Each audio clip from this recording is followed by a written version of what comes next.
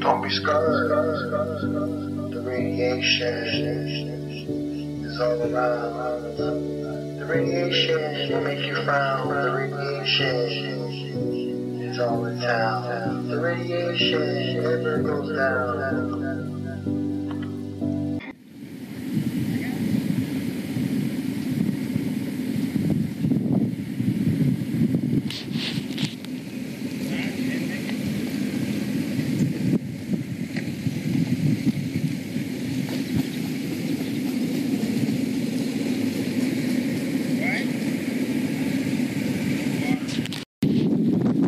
So you can see over there, that's Turkey Point.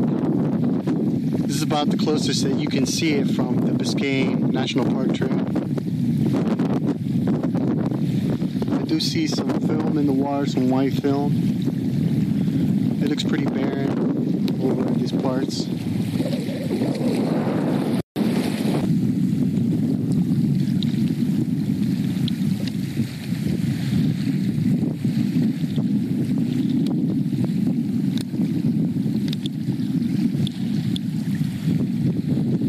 The tritium levels about 215 times above normal.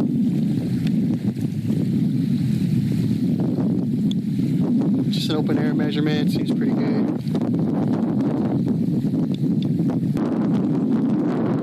Probably my next step is, they say that the leak took place south of the plant. Southwest, they said, where the tritium moved. So I'm going to check below the canal system, southwest, and see what kind of readings we pick up over there. Let's just get a floor measurement of some of this vegetation.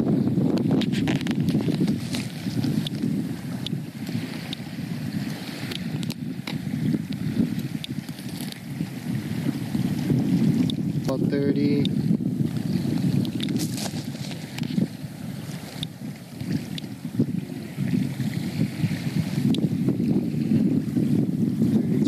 Wish I could zoom in more.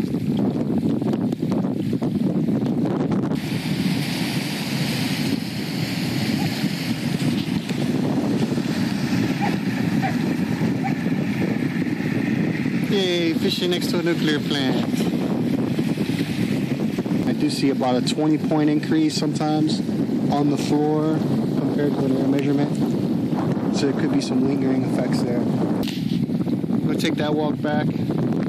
Just something to ponder. Where the tritium go. Okay, you see here? It's about 18 to 28 in the air sample, but when you get closer to the floor, you see it starts to jump up some 34.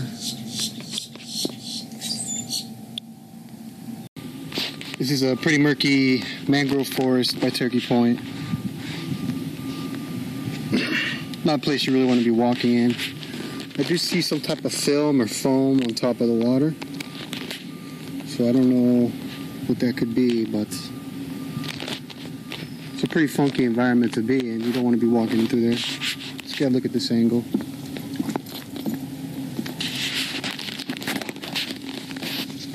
Now I do see some bugs around. I saw a few butterflies. So there's life out here for sure. It's not like life has all disappeared. But like I said, I'm getting about 20, 25 counts more when I put the Geiger counter on the ground compared to the air measurement. So now I'm going to take a trip out to closer to the ocean and see what we find. Not neon, but yeah, it's kind of got that. I see what you're saying, like a neon.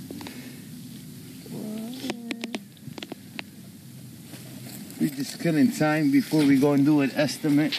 Oh, sweet. Yeah, a gentleman gave us Particles, really fine, shiny particles in this puddle I found here. Looks like it is drying up. And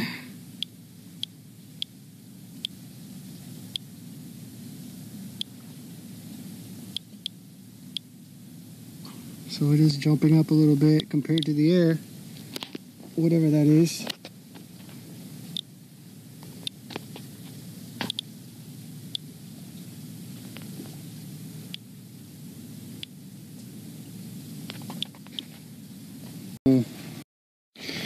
thought you might be interested to see what the radiation detections I'm getting off of this place where a lot of fish gets grilled. So you see it's open air count 28 CPM. So I was able to find a grill that's hot fish grilled on this grill right here. And looks like the counts I saw get up to is about 65 is the highest so far. So open air was about 28. See, I'm getting about 72. Look at that. That's the highest so far I've gotten on this whole expedition. 80. So that means that the fish that are grilled here are hot. No doubt about it. Because open air is about 28. You go to 84. You have the bioaccumulation taking effect. Good way to gauge for cesium-137 detection, which is only one of several hundreds of other isotopes that are likely present. So, disturbing. I did see some nice looking fish that some people caught, but you know, I wouldn't eat them. There you go. Take care.